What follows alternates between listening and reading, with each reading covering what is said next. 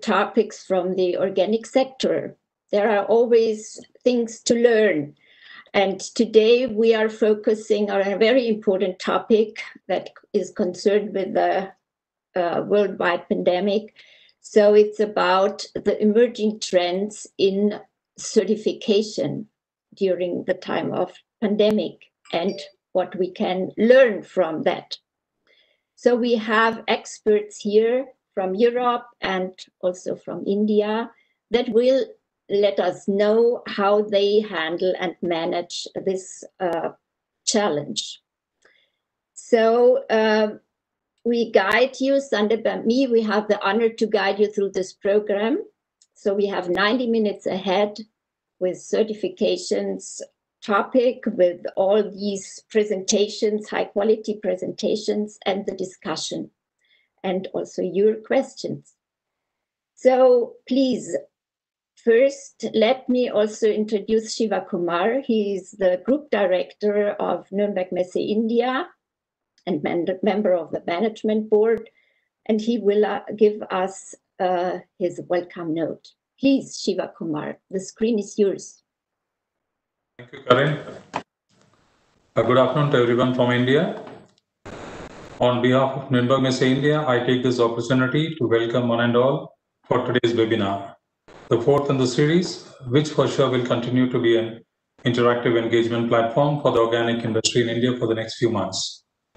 It is my pleasure to welcome our esteemed panelists, delegates to the webinar organized by Nuremberg Messe India on the topic Emerging Trends in Certification in Times of Pandemic, under the ambit of Bio-Bewegung India, which, as you all know, is India's biggest exhibition for the organic sector, being organized with an aim of bringing various domain experts together on a single platform to address the key issues of sustainability and healthy living. Once again, our sincere thanks to APIDA for their continuous support in organizing Bio-Bewegung with us. Today, on the occasion of this webinar, I would like to specially welcome our esteemed panelist, Mr. Michel, Vice President, Ecocert SA, Mr. Frank, Founding Director, Organic Services GmbH, Dr. Binay Kumar, Chairman, Control Union India, Ms. Vishala Padmanabhan, Consultant Executive Director, PGS Organic Council. And of course, a warm welcome to our moderators, Ms. Karin Heinz, founder of Bio-Reporter International from Germany, and Mr. Sandeep, board member IFOM Asia, for their valuable ideas, knowledge, and time to make this program a successful one continuously. Also, a warm welcome to all attendees today for today's session, and extremely grateful for your continuous support to our Bio-Bewegung events over the years. I'm sure, once again, you are going to make the most out of today's session. To make the program more interactive, we will have poll and question answer sessions in between. I also thank our supporting association, ECOVA, the International Competition of Organic Agriculture, OFI, the Organic Farming Association of India, then AOI, the Association of Indian Organic Industry, and our media partner, Pure Eneco India, for their support at the series of the webinars.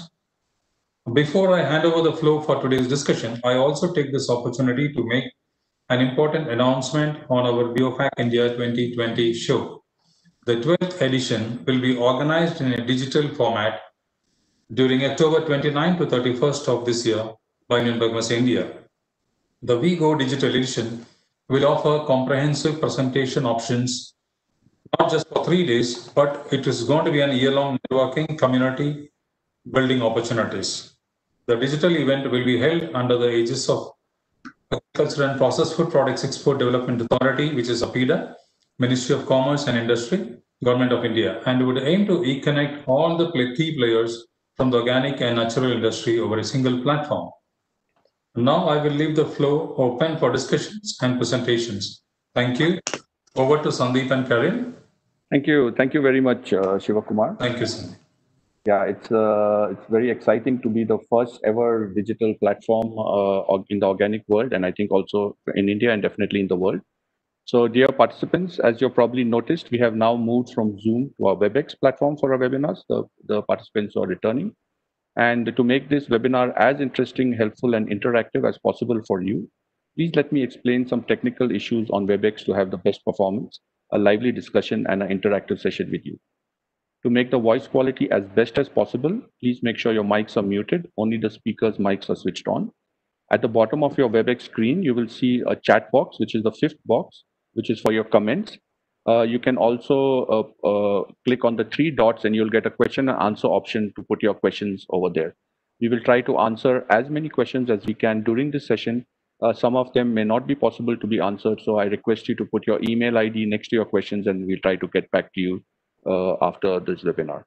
We also really appreciate your feedback, so we will have a quick poll during the webinar, and after the webinar, we will send you a feedback form so that we can improve.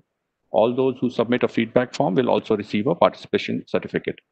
This event is being live streamed on YouTube and also recorded, so you can follow it after the webinar at the BioFark India YouTube channel or the BioReporter International website, as well as the BioReporter International YouTube channel. Ravi, please show the link. And Karen, over to you. Yeah, thank you so much. So again, for all who joined us later, welcome to our webinar.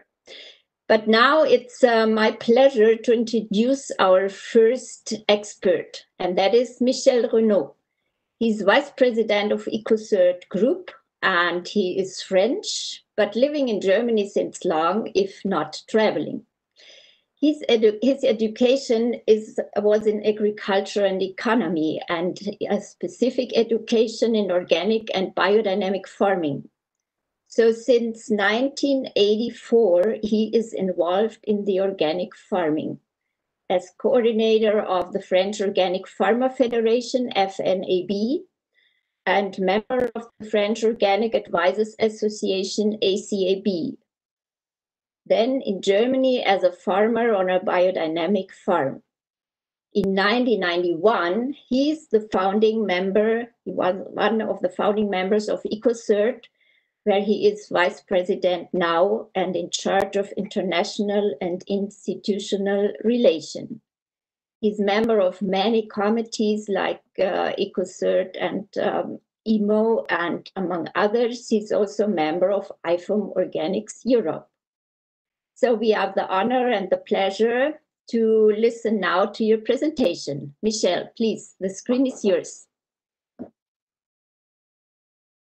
Thank you, Karen, and I have also the pleasure is for me, and thank you for the invitations for this webinar. It's really a pleasure for me. So we will start with the first slide. Yeah, the next, please. Yes, I propose to you to, in a couple of minutes, which is a big challenge, to go through, to travel through the time of certification. So we will try in a few minutes from the prehistory certification to the digital certification. So it's really a challenge. I will remind very quickly the objective of certifications, and then I will present you the situation before, during, and after COVID-19. Next slide. Yes, very shortly, but I think it's important in order to make it sure we understand all the same when we speak about certification. So it's really a formal system or procedure, as you want, by which a certification body or a group assess and verify. And it's very important. This is according to assess and verify the compliance to specific requirements. And it's clear for us, it's concerned the organic standards, and then to attest the compliance to these standards and to make it sure the farmers, processors have filled all the requirements. And then we have to come to the situation with this pandemic. And what is the certification in terms of pandemic? As I mentioned before, we have to verify and to assess, and how to do it when we cannot travel, when we cannot be on site. But it's a challenge in terms that we have to maintain this balance, which should continue to allow the farmers and processors and all actors in the activities and business of organic to have a fair competition among the organic sectors. It means that we must be able to continue to verify it if they comply with the standards. But on the other side, we should also maintain the guarantee and the trust to the consumer. So it's a big challenge because we lost a big tool that we use since years and years, which is the physical inspections. And then we have we should adapt to these situations and try to find ways among the certification bodies, but also all the actors from farmers to exporters and importers. So next slide. As before COVID, I tried to say we are in certification 2.0. Please forget the certification 1.0, which is really based on papers and not really structured. But the difference between the 1.0 and 2.0, I think it's more that we introduce some, I will say, some electronic tools, but it's not a big difference than by the way we did for 40 years, for example. So the assessment is based mainly on three things, and the most important today that we have since years and years is this physical on-site inspections. And clear, we have also document review on some way, and test. When I speak about test, is some analysis we do not only on pesticide but on all non-allowed substances. And the most tools used, we carry out all certification. We carry out a risk assessment to see if the operators or the supply chain is a low risk, high risk, or middle risk. We started for many years now with software like Ecocert, for example, which is the most known and the most used by the certification bodies. Software with integrated checklist. We use electronic certificate. We have database of certificate, but we are not in the way or in the world of digitalization. I will say we are in the world of try to have some electronic tools, but we are not really in a digital world. Next slide. And during the COVID-19, I take only one example, how one authority, and I take the European one, where it's much more comfortable with. It's very interesting. It's many things were not possible during years and years, and through the pandemic or because of the pandemic, many things were possible, and it was interesting to see also how authorities react quite positively, and they were very open with the certification bodies, but also all the sectors to try to find solutions in the frame of the regulations. So the commissions and the European Union so accept to replace the physical audits by remote audits, but only first for operators at low risk. They accept that we do it, but not to replace. For the other operators with middle and high risk, they accept that we do remote inspections, but they think that before the end of the year, we should carry out a physical inspection, which is maybe would be not possible when we see the second wave of COVID-19 coming on in many European countries. So we have to postpone some physical and try to do remote inspections. They reduce the sampling in order to make it able all over the year to carry this. And it was the same what the additional random inspection was reduced from 10 to 5%. So they really see the situation and really try to find some solution. Next slide. So during the COVID, and I speak here all concerning the certification body, not only from Ecocert, because we really on the European level, but also international, we have really close cooperations to work all together. And as it was not possible, to have on-site inspections due to difficulty to travels, we have to try to find some ways. So there was a possibility to do some physical inspection in some ways, for example, in Germany, but with a distance, the social distance, not to where the farmers was not present, but there's possibility to be on site without having the operators present there when we have to check the access to pastures or to open area for poultries or to see some fields. The physical control with respect of social distance was a possibility, but mostly which was used is remote assessment and documentation verifications. That we use the whole platform, from Zoom to Teams and all platform existing for this.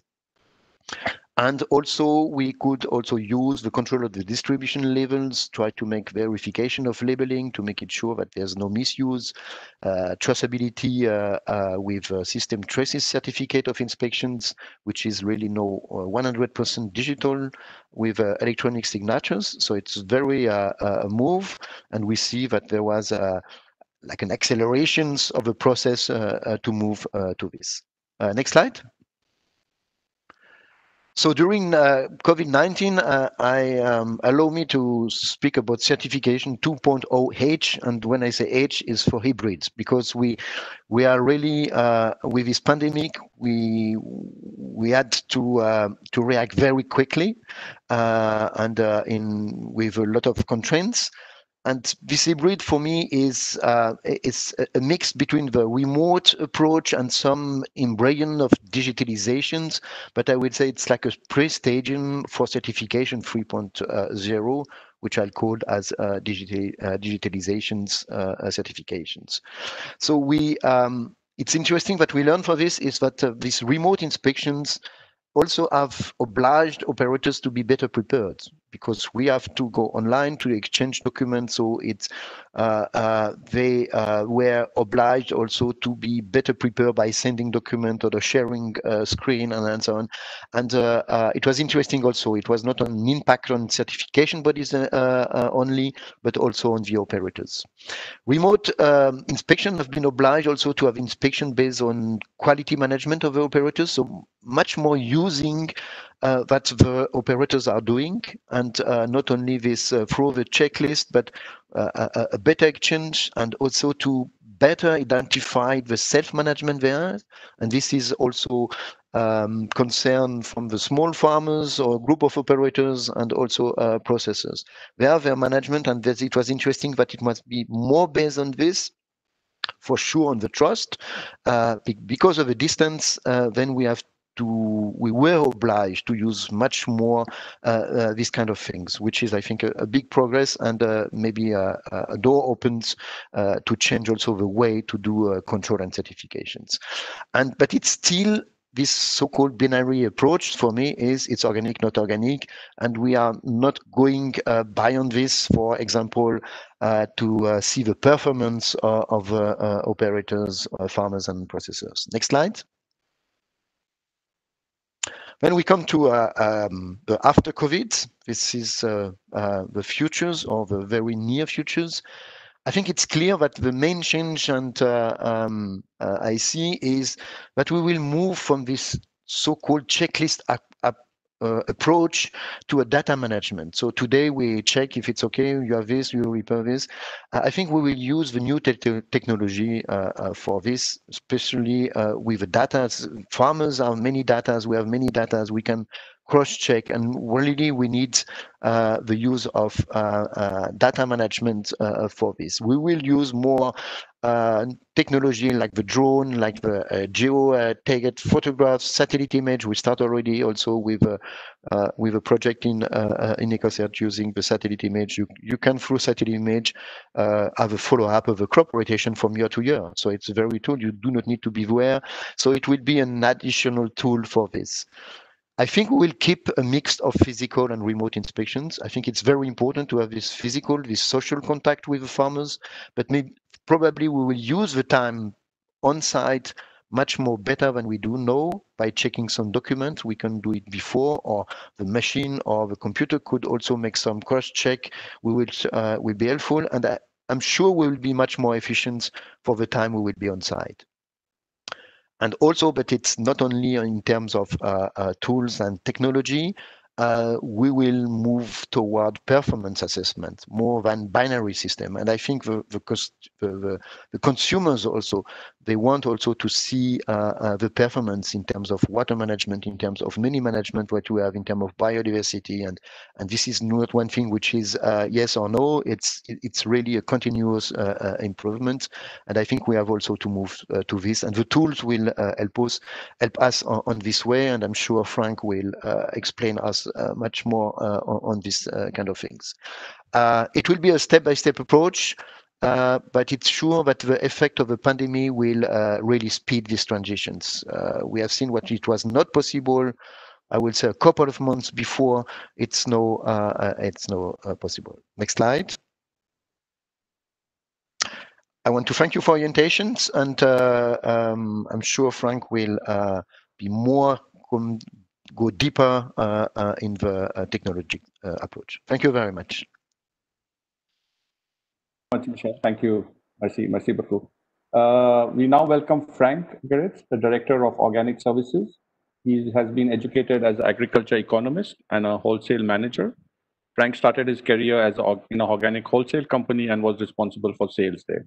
He then moved to Naturland, the International Farmers Association, and a private organic certifier.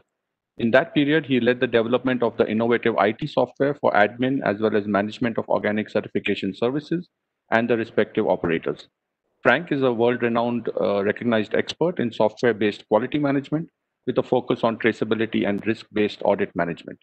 As one of the founding directors of Organic Services, since 2004, Frank is working with both national and international levels, and he frequently presents software-based quality and food safety concepts at conferences, trade fairs, and webinars like this. Frank, the screen is yours.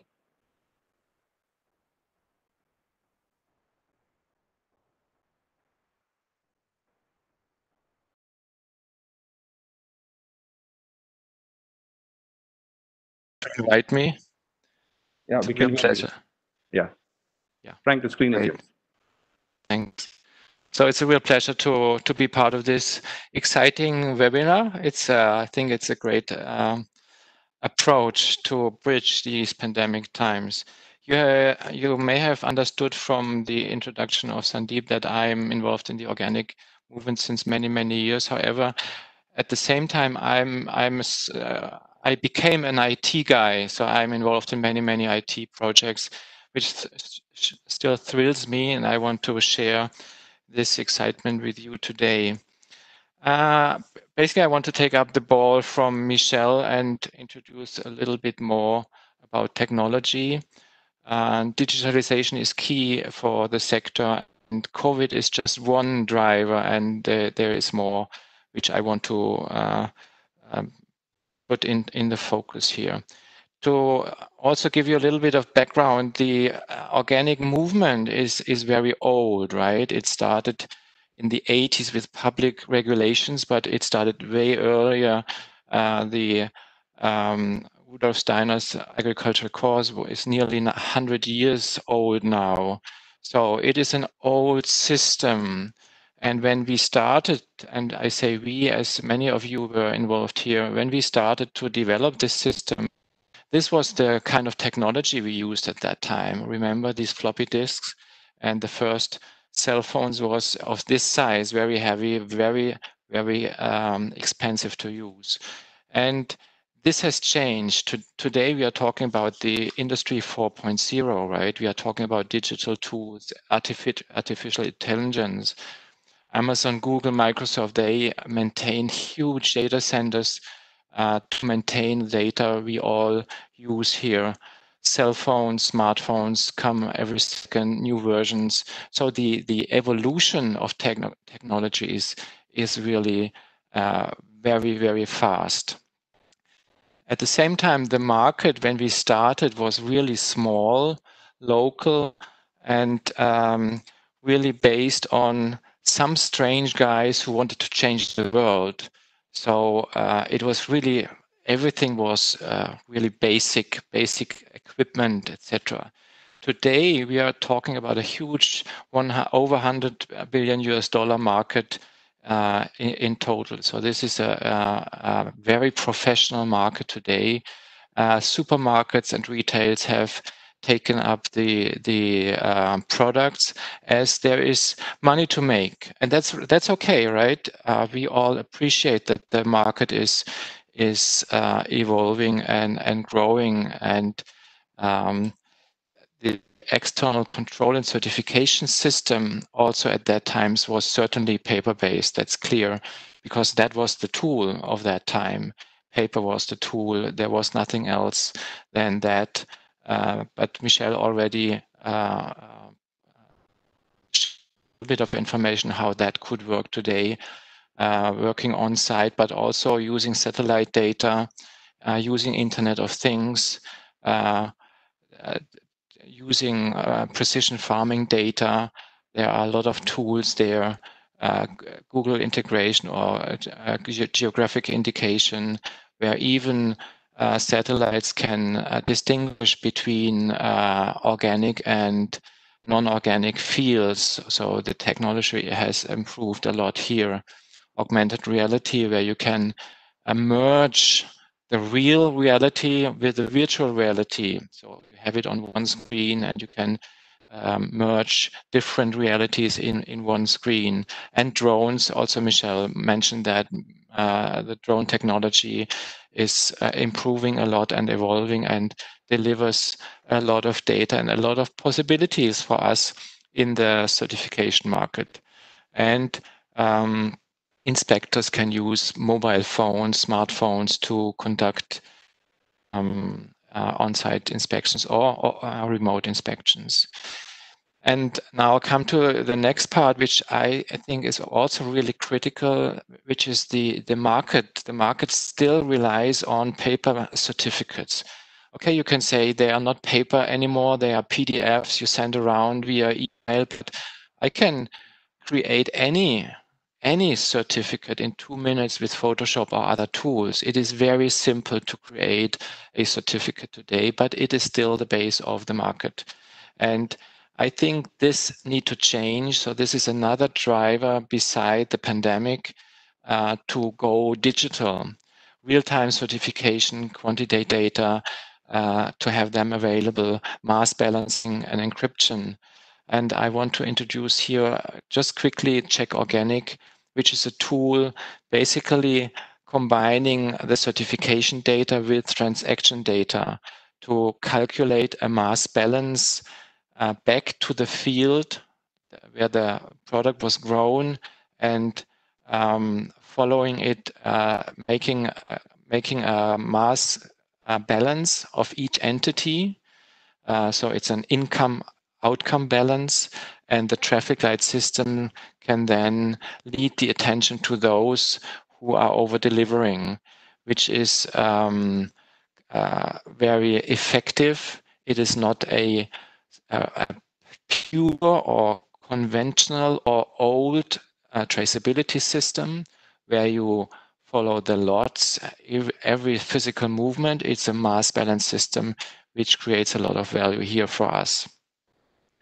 And I want to also put this into a landscape because IT tools are there. We here as Organic Services, we created a lot of tools because we have been involved in many IT projects. There, I mentioned Check Organic here. Michel mentioned Ecert. Ecert is the big certification platform used by nearly all leading certification bodies. There's a basic version, the Ecert Basic, and Group Integrity is another version of Ecert, which is dedicated to facilitate the ICS systems, internal control systems. So basically, you can track all the and document all internal inspections and PGS system as well. So you can track and prove that the internal quality management is working and everything is documented. These are all great tools, and I really want to invite you to check them out. Call me, and there's a YouTube channel. You will go to YouTube and search for Organic Services, and you'll find a lot of videos also from last presentations at BioFach. And Sarah's presented there really nice presentation about mass balance and the problems in China. Was a group, Yakao in Latin America, talking about the group integrity thing. So please check that out. I have a video here, and Ravi, maybe you want to put that on the screen just to have a little example of that. If that does not work. It's working, yeah. Just one moment, he's on it. Mm-hmm. Yeah, great.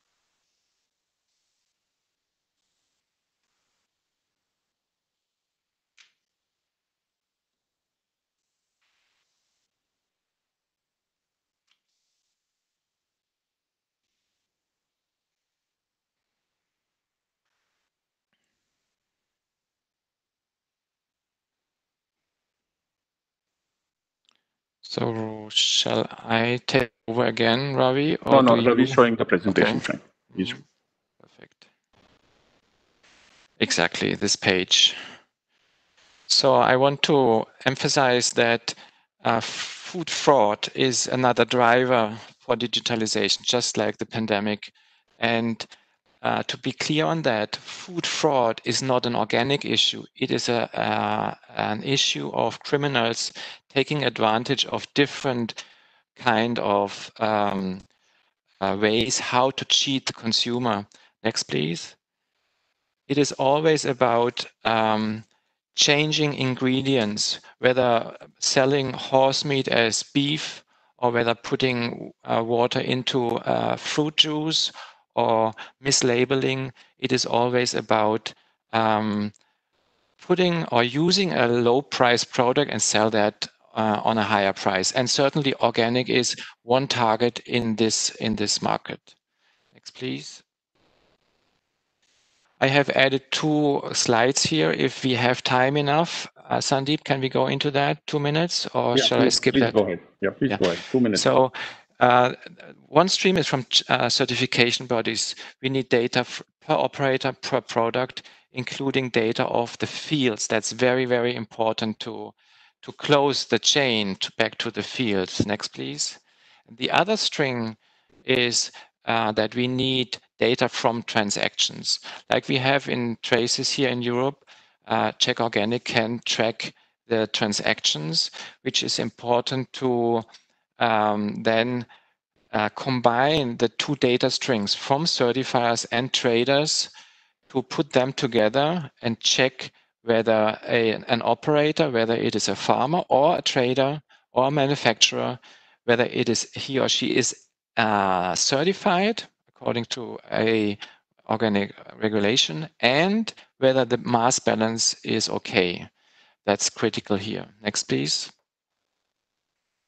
So to come to an end, as you can imagine, I am a strong promoter of digitalization. It is key for the sector to with further growth. Again, it's key. It's really key. It is a block today. Interoperability is another key. Interfaces, very important to keep systems open. Fraud is a big threat for investments, so we need to protect the market. It's high time to go digital on all levels. Technology is available, and I want to, in particular, stress here that grower groups and certifiers need to use this technology much more than they do today. There are first projects. Michel Ecocert Control Unit they have good tools, but there is much more to come. And the credibility is what we have to protect, and this is our goal. And if we use these tools, we can further grow the market to 10, 20, 100%. That's my first message here. Thank you for joining in.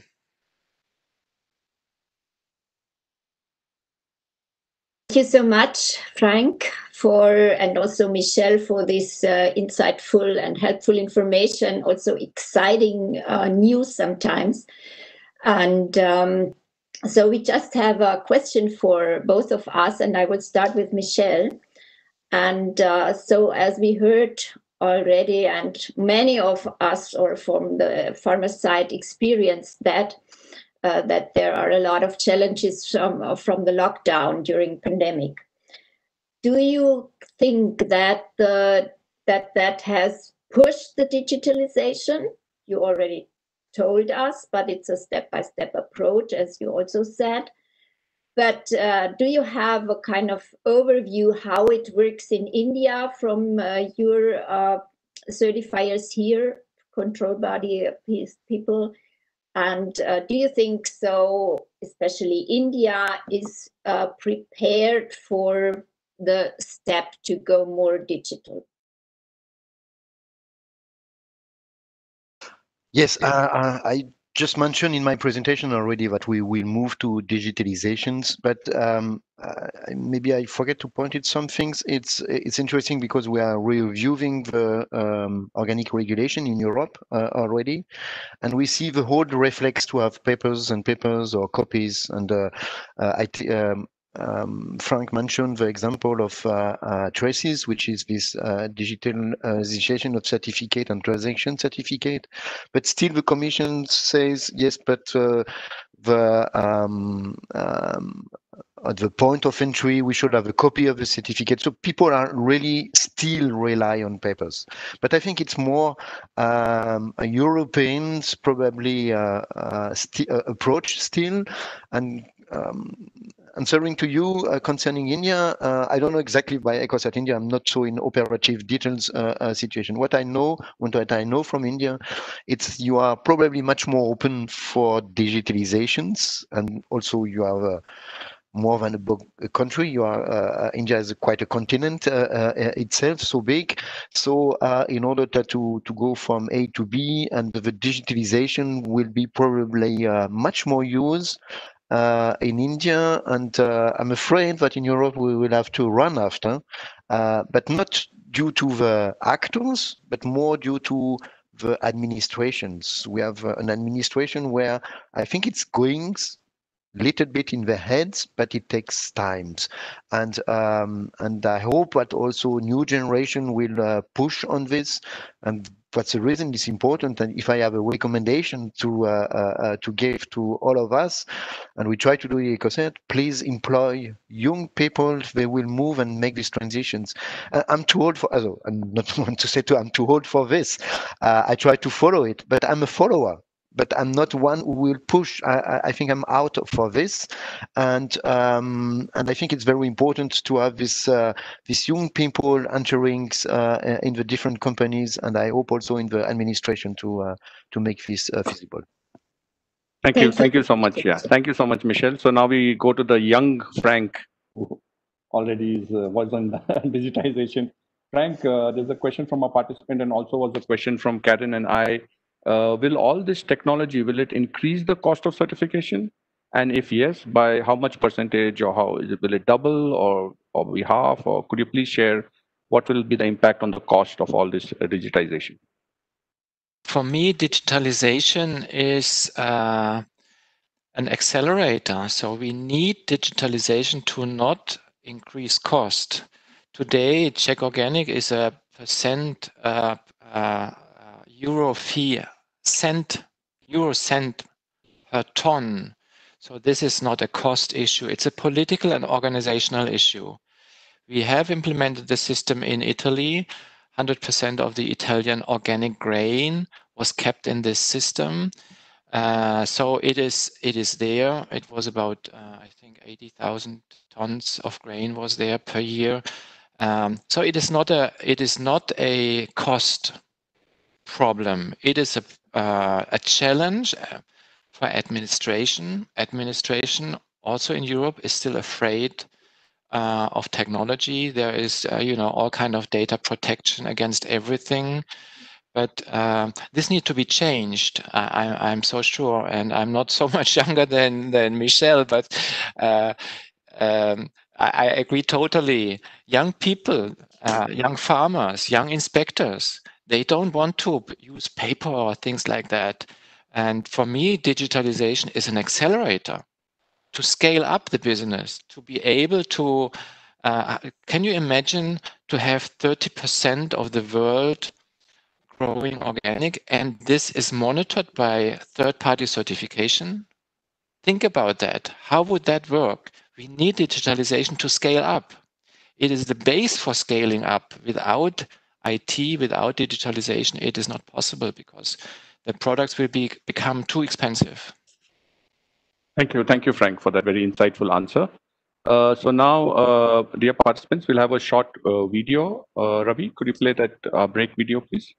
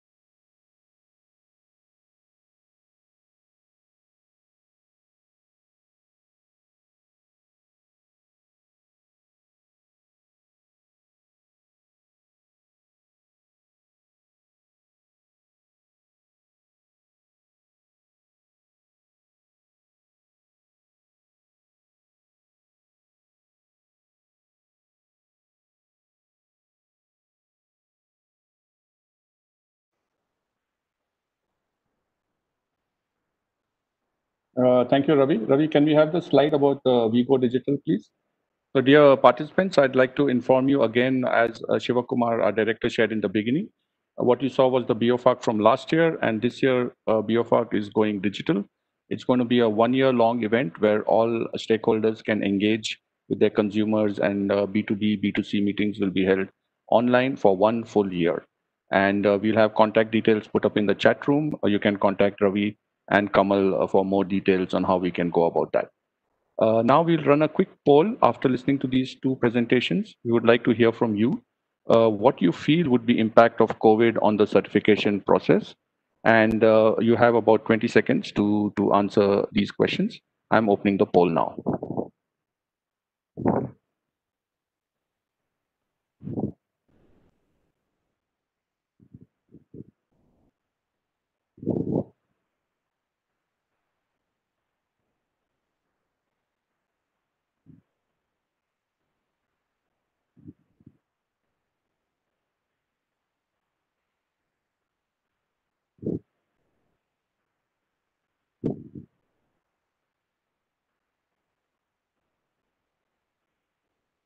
Thank you all for your responses. And you can see the results of the poll on the screen, and we will now have our next presenters share about how right we were on the poll. So it is my great pleasure to introduce Dr. Binay Kumar Choudhury, who is with us today.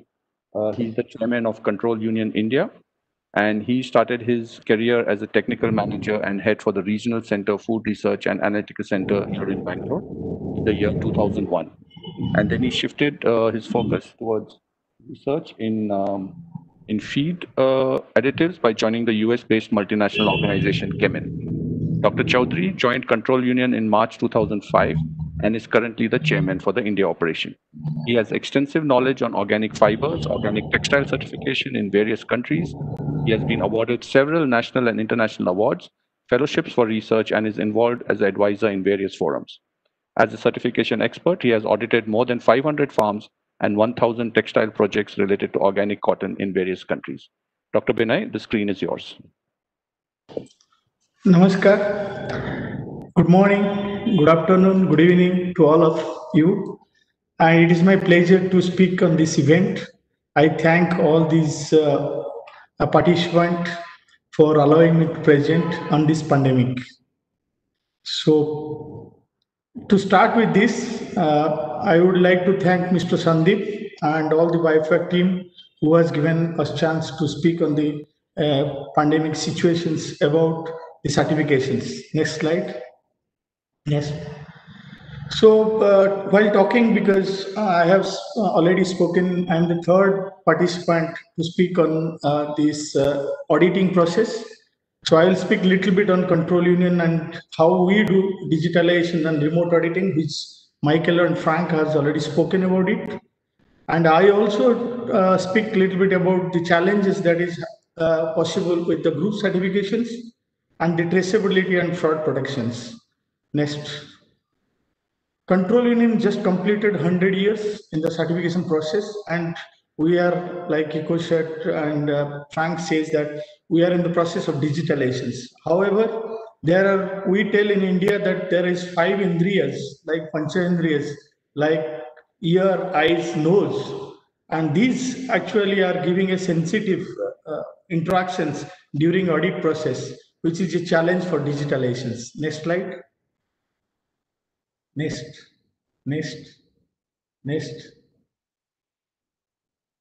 Go to next. So basically we do supply chain certifications, and in supply chain certifications, you have got various challenges. The first challenge is that how you reach to the people, how to reach to the place. And that's what, when the March 24, we got lockdown in India, we started thinking about that, how the business will occur, how different process will start.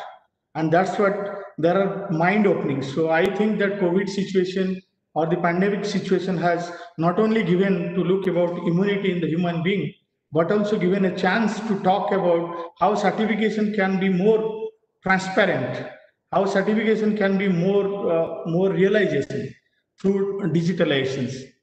So in this conversion process, some standard owners they started thinking that they can give extension of scope certificate just providing time to come out from this pandemic, but it is a pandemic which will carry for a long time.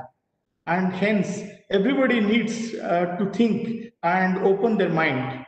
As you know, that organic is something which has to be realized at the field level. So you need to have a lot of eyes and a lot of physical, chemical, social, and microbiological or the biological challenges to observe in the field. Hence, audit with digitalizations make little bit challenging. So some of the remote auditing that has happened during the pandemic was really good challenge. People have used Microsoft HoloLens in control union wherever the operators have allowed. So this HoloLens is a 3D, actually 180-degree viewpoint. So when somebody is walking the field, you can see whole the picture and you can observe what is going on as in real-time basis. And some people started looking to different platforms where they can see and talk and various realization process to reach the auditee and find the real factual situations and in the workplace. So that was a challenge to give. So that's what I told, that physical, chemical, biological, and social challenges has been found during digitalizations.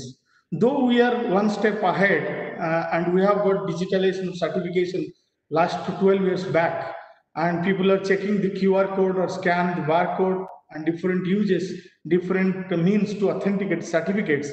However, there are facts which need to be verified during the auditing situations. Next slides. So in this, if you look that some people think that doing a remote audit reduce the cost. Yes, no doubt the traveling cost is reduced, staying of auditor cost is reduced. But the auditor need to have a good management, which also added some cost. The auditor sitting at remote place has to think about the audit place.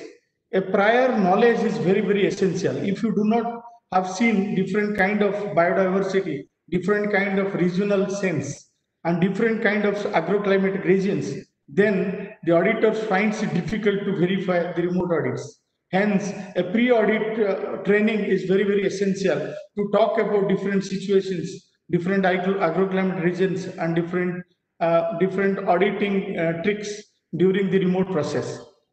Improved document process. Document process is one of the process which is actually the clients are oriented in India and in other countries to reach out. So we thought that India is having multiple states, and in every state we have got different offices and we can reach to the people if there is no restrictions. However, keeping your auditor well trained about COVID-19 guidelines will safeguard to your auditor for doing the audit, which is basic prerequisite before the auditing process. Next slide. So in this case, the burden on the auditee should not be more, and the stress created by the auditee to get several documents in place. So your workflow, whatever you have written in your system plan or guidance document after you give an application form, is a challenging one. So you should be clear that what exactly your expectation during your remote audit. So we have seen that in case of processing unit, it was quite confident. People were doing very well. However, in some cases where standard ordinance has applied that remote audit can be possible in the farm situation, it was quite challenging because of the network issue, because of various proximity and various phones that is used by the client. And this will be a big challenge while looking into the audit at remote place. But some of the standard owners very particular to do the real-time audit. Hence, this challenge to reach to the audit place is quite difficult. However, you have to make a means to reach to the audit place and make sure that in a minimum contact or putting a proper proximity distance or isolation distance, the auditor can perform the job and verify the audit facts. Next slides. The limitation is that when you are doing a remote auditing, you do not, as I said, that you cannot feel it as if you are doing something at distance. So some auditor has to be do some mock audit before you do a remote auditing with audit. So it was very essential task for us to teach our auditor a mock audit process, that how to talk to the auditee and how to questions, because there are some restrictions that what you can ask and what you cannot ask, because this digital process you are restricted and you have to take permission from the other party, whether anything confidentiality, how you check through the system. Some people in India, they tell that Zoom is not a right means to do that. Some people, they do that these are all the things which is not allowed, and this does not give safety and security to the data.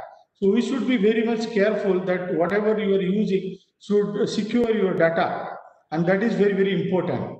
And remote auditing, to build a rapport with the auditee is very essential. So we teach all the auditors how to make a rapport with auditee, and that is essential to verify the facts and the audit trails. There is a chance of fraudulent at every moment, but the question is that to verify a document on a real-time basis, if your audit workflow is perfect, then you can very well, you can know that what exactly you are verifying on a real-time basis. So your questionnaires, your social contact through a digitalization is very important to verify the facts. Next slides. So in this moment, the first factor is that plan, prepare, execute, and report the audit validations. So in this way, your priorities has to be defined, and your priorities has to be understood by the auditee. And that's what a clear-cut or transparent plan should be expected from the auditor. And whatever the you use the tools to verify the facts and audit should be accepted by the auditee. So you must ensure that whatever the tools you are using and whatever you are asking to share must be admitted or accepted by the auditee. So there are various processes that we have used, and in these processes we have seen that the email process is quite effective, and we get most of the documents before, and our expectations before the audit is done. To validate the report and to validate your audits and facts, so a team of people and experts, they sit and they finalize the report. And in this way, we prepare the report and prepare our certification process. Next. So there are a lot of facts that is possible. Some people are really feeling a challenge because some of the people entering to the village is very well planned. You should do that because some of the villages people do not allow to enter into the villages. So one should be very, very cautious to enter to the village and to talk to the farmers and farmers' land, which is very, very challenging at this time. And hence, there are multi-phase approach need to be adopted, and you should take the consent of the client to do whatever your audit trend is there. It should be accepted to the client, and you should find out their problems before you start the audits, which is very, very essential and prerequisite. Next slides. So regarding traceability and mass balance can be easily done through a digital system. While looking to the traceability in the digitalization moment, it is also possible if your system allows, or else like we have got in India, we have got a TraceNet system. So traceability is very, very useful. But in case of some other organic like private certifications like GOTS and TE, where there is the absence of a common system, and that is a challenge for each certification body how to deal with the traceability. So be sure that your traceable documents are well verified before you issue a transaction certificate for the scope that you have given. Next slide. So the principle of mass balance and traceability and facts verifications is very much clarified by the auditor, by the certifier, by the evaluator, and by the certification manager. So in this case, the whole supply chain traceability with transparent may happen, or else you end up with a lot of arguments and a lot of mistrust, miscommunication, which will end up with not a good result for the certifications.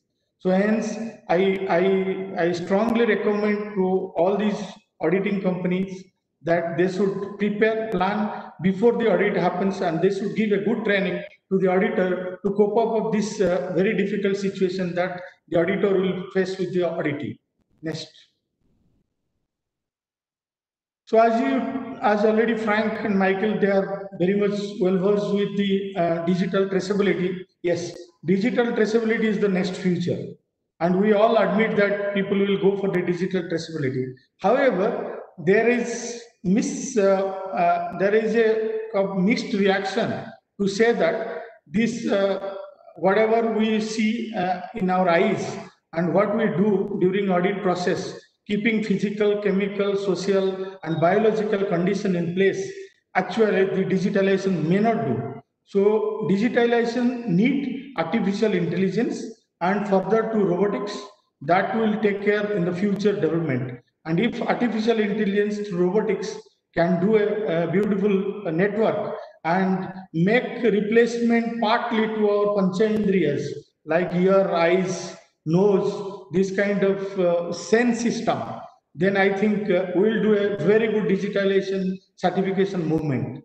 Thank you very much. Next slide. So I think this everybody knows the buying process, stock management, farmer list and agreement, mass balance and production records. So this is possible by digitalizations.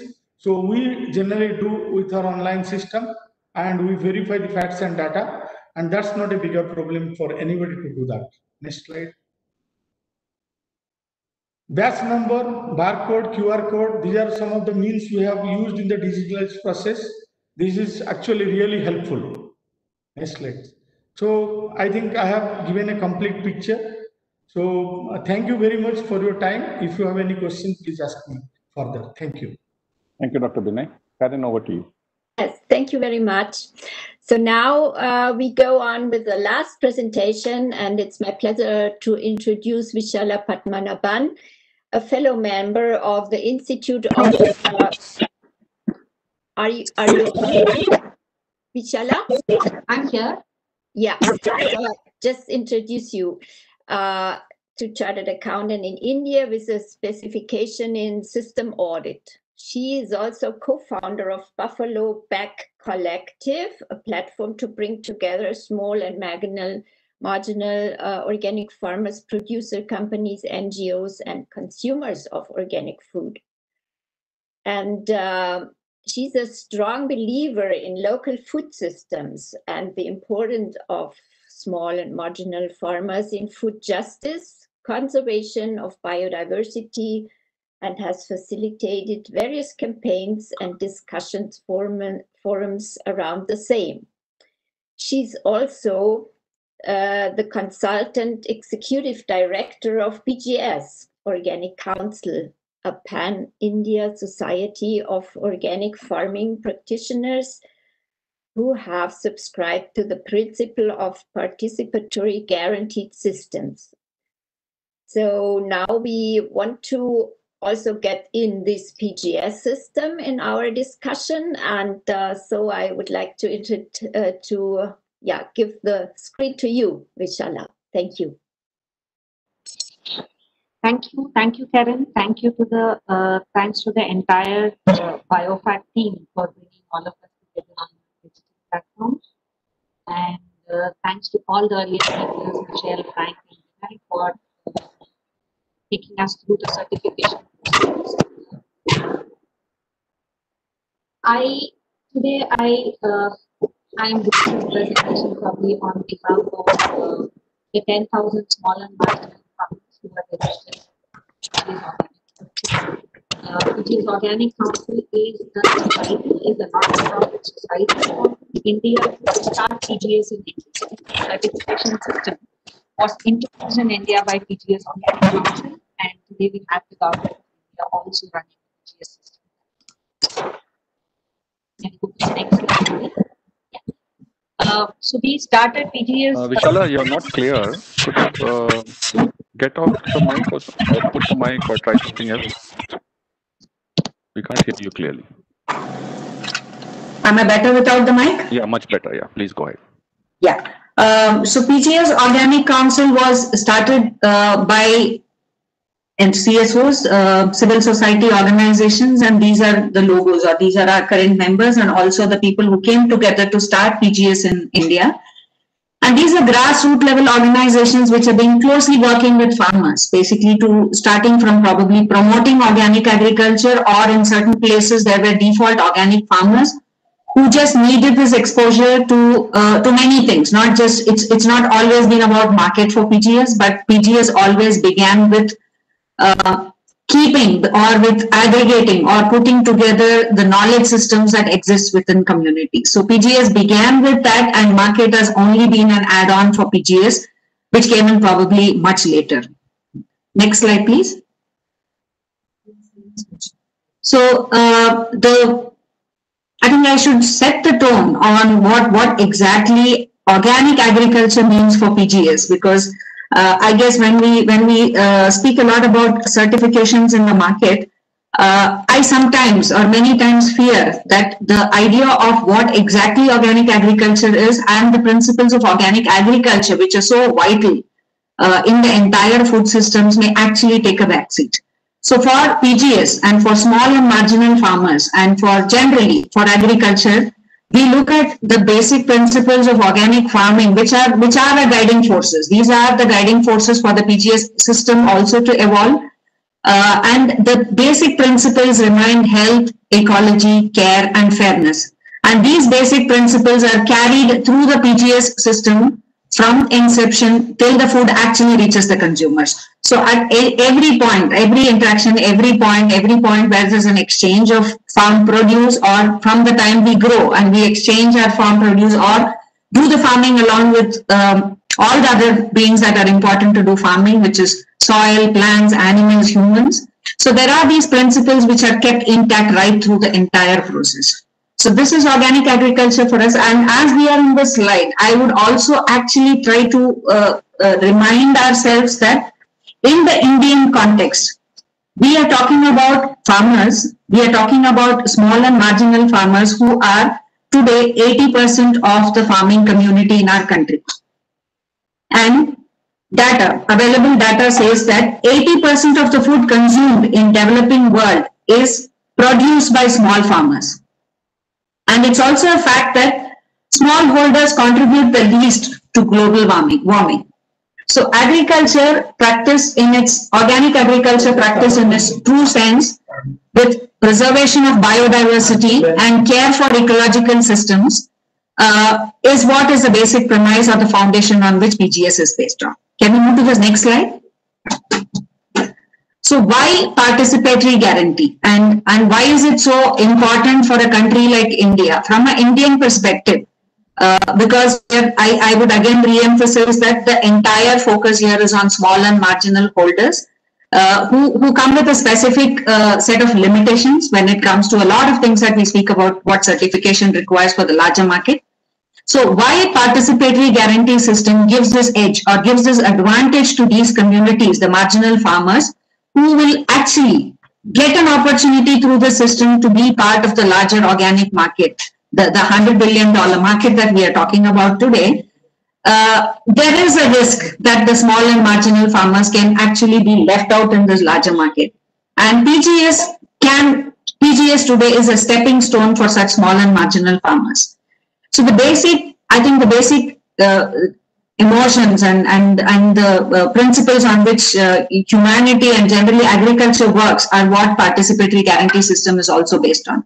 So there is trust, which is established, one, at the first level between the farmers who are practicing, who have adopted organic farming as community. So there is trust established between them, which leads to peer review. So unlike an audit system where a third-party auditor visits them, we believe in peer review. So peer review is a simple system where a farmer reviews another farmer. So we believe that organic farming expertise lies with the farmers in our country. So farmers are the experts and they audit each other, they review each other, and they record and they keep the data in the way that they want it kept, or the way it is important for them. I mean, today's data science also talks about ownership of data and the generation of data, and how generators of data should first be able to use the data that's generated by them. And that's exactly what the participatory guarantee system believes in. And this peer review process actually creates an horizontal system within the farmers. There are no hierarchies, so we don't have experts, we don't have people competing with each other. In fact, horizontal concepts actually brings a lot of cooperative principles in place. And once this is done at the farm level, so what happens is the participatory process largely tries to include the consumers and other stakeholders. The other stakeholders could be processors, could be aggregators, and could be community-based organizations who work with these produce. So there is a level of transparency, there's a high level of transparency in participatory systems, which is kind of part of the system and non-negotiable. And I think in India, self-governance is extremely important for the kind of population that we are talking about, and for the kind of diverse food systems that we are talking about, because organic agriculture is not about monoculture, and including, I mean, we have documents of maybe 1 lakh plus varieties of rice available in our country. And if we take the entire value chain of rice in terms of processing and making it available in the market, probably each variety of rice may require a different kind of processing. So there's no one way of doing things in our country. We are a country of paradoxes. We are a country of diversity. So self-governance and being able to manage what my agroclimatic zone produces, like India has 15 agroclimatic zones, and we have farmers producing a variety of stuff in these agroclimatic zones. So self-governance is also integral part of participatory guarantee systems. And PGS constantly, even in today's context, even in 2020, promotes local markets. And in terms of resilience and in terms of the ability to actually generate fair revenue, I don't think anybody can dispute the importance of local markets. Small supply chains reduce costs, and local markets are definitely any day more viable than long supply chains. Can we move to the next slide, please, Ravi? Yeah, so what happened to us during this pandemic situation? The last 5 or 6 months is when we had to really deal with the coronavirus lockdown. Yes, there were small disruptions, but the farming activities, like we know in India that I think within a week's announcement of lockdown, the first thing that we were told is that farming activities can continue. So farming activities literally never stop. It never stops in any farmer's place, especially in our smallholder farmers. I don't think we ever see farming activities stop at any point in time. So farming activities continue. But we saw when in the cities, especially because I live in Bangalore, in cities, we saw that third-party audits were getting difficult because of travel restrictions, and complex food supply chains with needed large vehicles carrying stuff actually couldn't enter the borders of Bangalore, and marketplaces were shut. The lockdown meant that marketplaces were shut. The next slide. So what happened in PGS OC was, today when we look back and look at what were we doing when the lockdown happened, honestly speaking, it was business as usual for us. Peer reviews easily happened because there was less mobility. People did not have to travel long distances. The farmers were all neighbors. So peer reviews continued. We had absolutely no stoppage of reviews. And our data systems are all maintained locally. Like I said, I think it's very important that the data collected is first available to the farmers for their own decision makings, and rather than having it in a place which is different from where they are. So localized data collection and keeping the data for themselves for decision making went on smoothly. We had absolutely no disruption. Local markets functioned. Probably we had a very small disruption when vehicles were not allowed, but then when we could get the e-passes, local markets functioned really well. In fact, we saw increased demand from consumers for PGS produce because the farmers or the youngsters from the village were volunteering actually to help the farmers to reach out to the consumers. The next slide, Ravi. And what was also really nice for us or wonderful for us was that all the community mobilization that goes into PGS, where we have already built systems on people meeting each other occasionally, people sharing knowledge systems with each other, and people also coming together to run community enterprises. I think we could do a little bit more for the community during this lockdown and pandemic situation. In fact, we had our members distributing surplus among people, among the migrant laborers who returned home, who did not have easy access to food when they came back home. So there was a lot of redistribution of surplus happening within the communities. And communities of women farmers actually came together to go around creating awareness on COVID, on why wearing a mask is important, why social distancing is important, and why hygiene in handling food is important. So we could easily kind of empower these communities, the peer groups, we call them local groups. So local groups came together very easily to understand these and actually be able to implement within their communities. And inputs. Availability of inputs on input-dependent organic farmers actually came to a standstill during the corona lockdown. But in resilient farmers, in small farming communities where seed banking happens locally and where credit facilities are available locally, none of it stopped. So community support for land preparation, shared labor, shared seeds, everything fell in place during the corona times. Next slide, Ravi. So we had a lot of learnings, and in PGS we have always been sure that small systems are resilient, local systems are more resilient, and it always makes sense that people take charge of their food themselves. And we were always convinced that cooperatives are the future, and we were also we always knew that it's important that indigenous practices are continued, and there is the biodiversity that is important is kept intact, and indigenous practices for preservation or processing are continued. The corona times, the lockdown, actually just reconfirmed everything for us and gave us this hope that yes, PGS has a very, very strong foundation based on what exactly is needed in the food system. So it was now actually we also decided to take on the little challenges that we have always had a little more seriously, and probably that here I would be touching upon things that the previous speaker spoke about, which is about technology. So we also said, okay, now let's start adopting technology, but then how do we do it for PGS? Can you go to the next slide, Ravi? So I think a little bit to the future was because PGS started with the organic movement, the fulcrum or the nuclei of PGS has always been only the farmers, only the producers. So now during Corona, what we realized is that there was a lot of interest in consumers because people were at home, people were eating more, people were cooking more all these days, and people were actually getting conscious about health and trying to figure out the source of their food.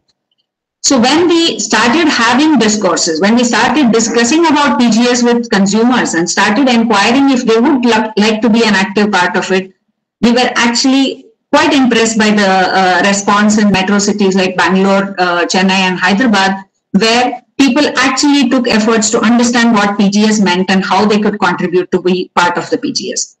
So now I think the next step for us would be to adopt simple technologies which will connect the key stakeholders. So for us, the stakeholders are mainly the farmers and the consumers. They are the center of our system. So we are now looking at technology, simple technology, which can give data access to just these key stakeholders who actually need the data to be assured or to be guaranteed of organic food. Next slide, please. Yes.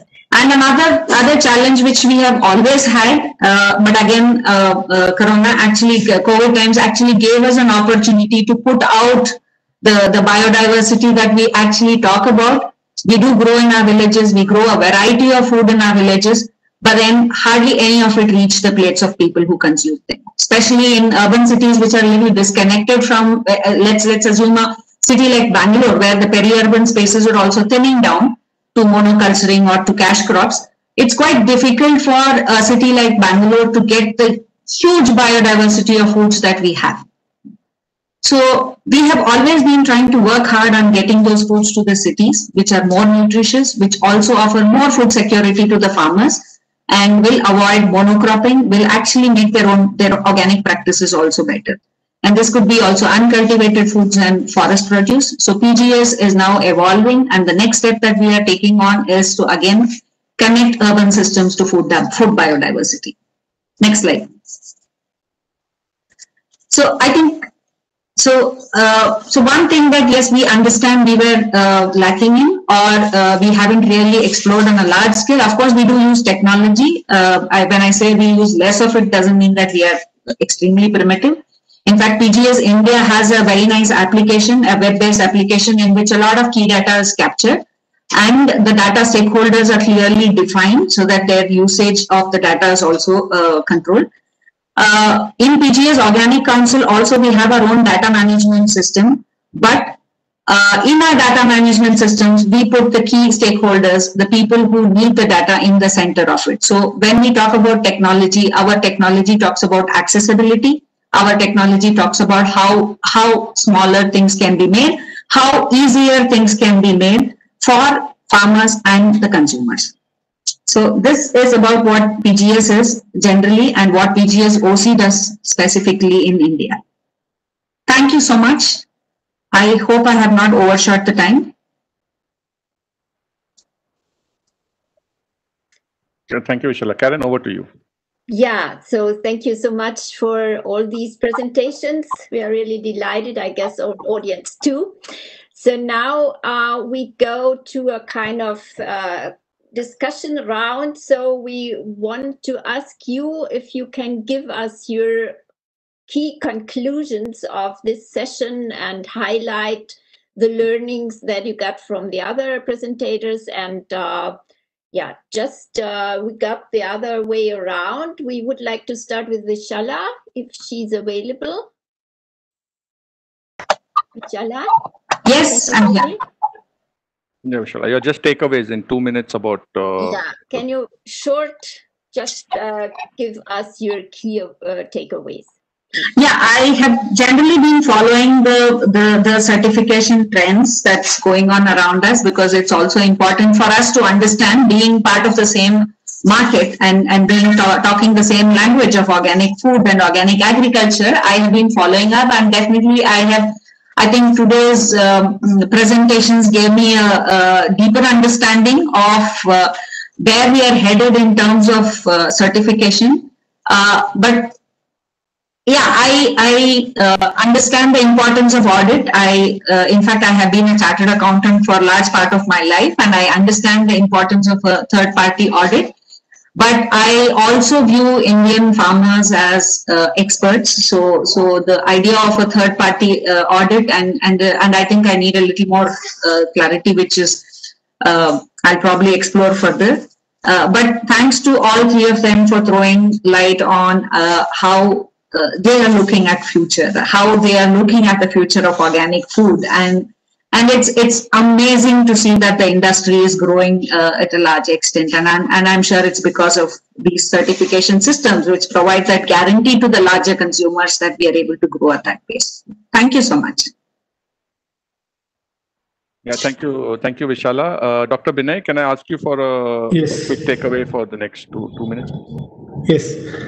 First of all, I would like to thank all the panelists who has given a clear picture that what the future would be.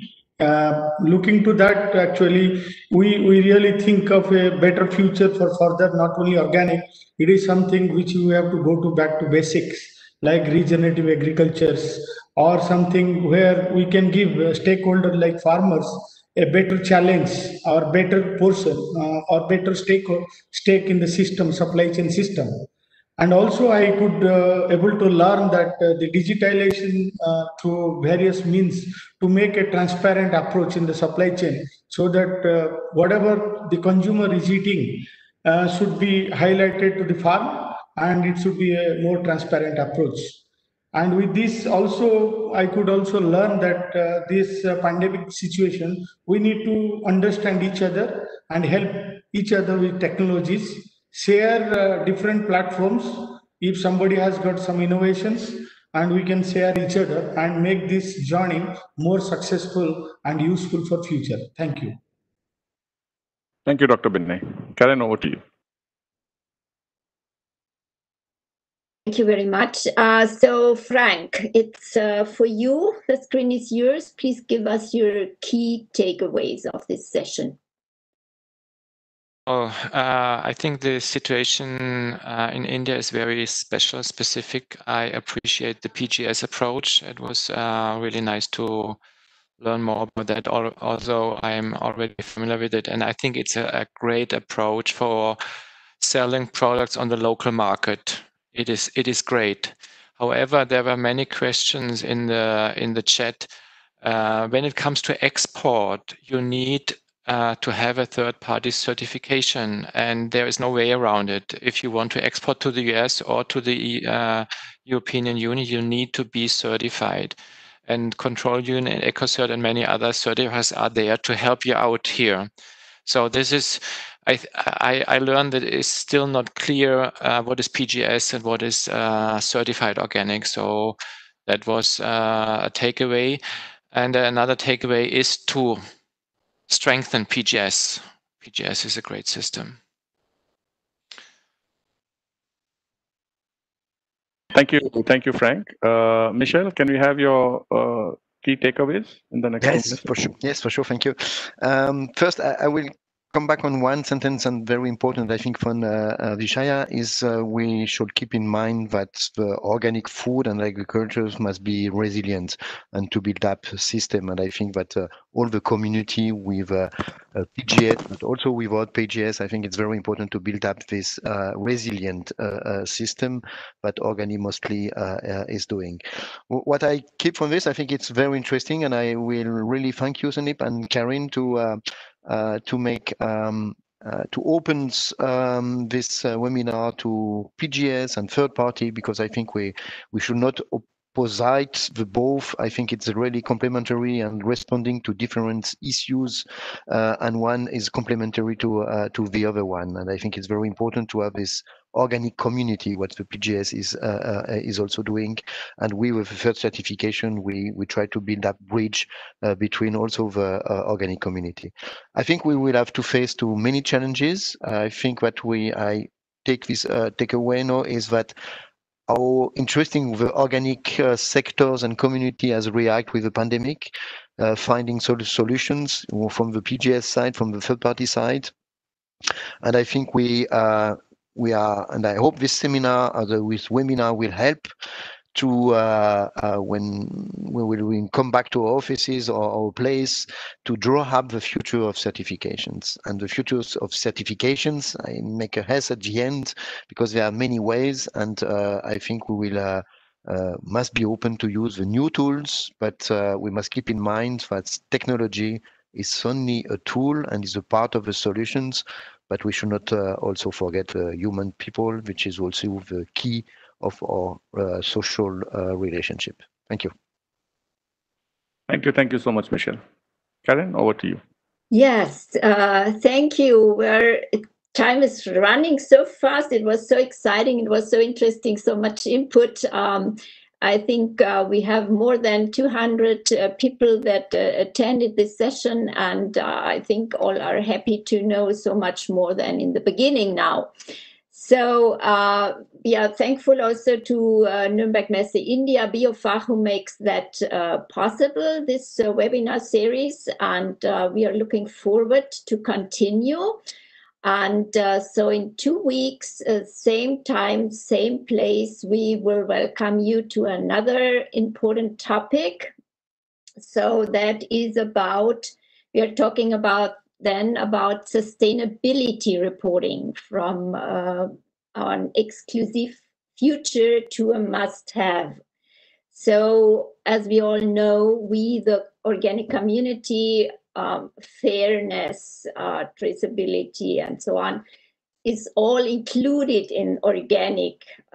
But for people outside who join the organic sector and buy organic food, they want to know more about the background, and they are happy to have all these background stories of sustainability. And there are some exciting systems, and we have great speakers for next time.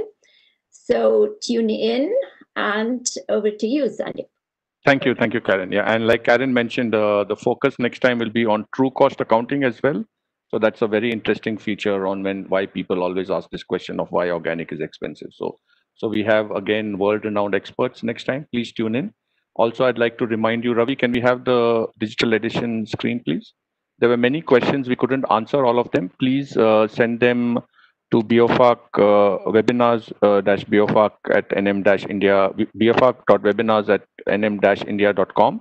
And I've put the Kamal's and Ravi's email address. You can go to the BioFark India website because we are going digital. So many of your questions could be answered on this digital platform.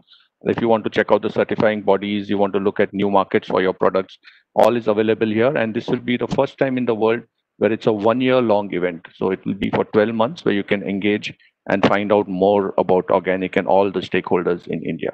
So thank you very much for your participation, and I will see you all, hope to see you all in 2 weeks' time in the upcoming webinar, which says, like Karen said, sustainability reporting from an exclusive tool to a must-have for market access and visibility.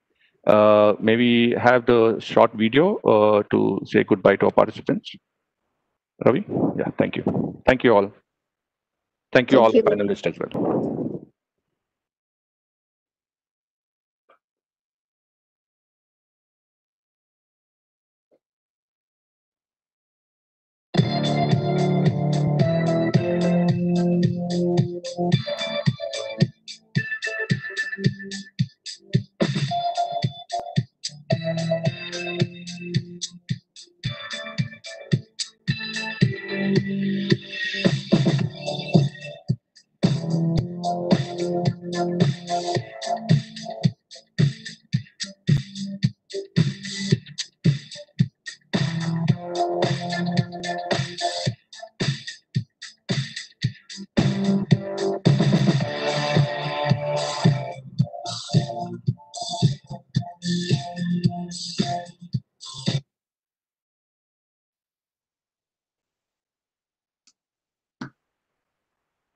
Once again, thank you all.